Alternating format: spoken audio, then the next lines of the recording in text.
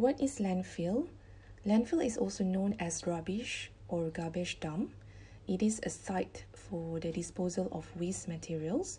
So what kind of waste materials that are dumped at the landfill? Literally, they are those that you dump into the trash bin.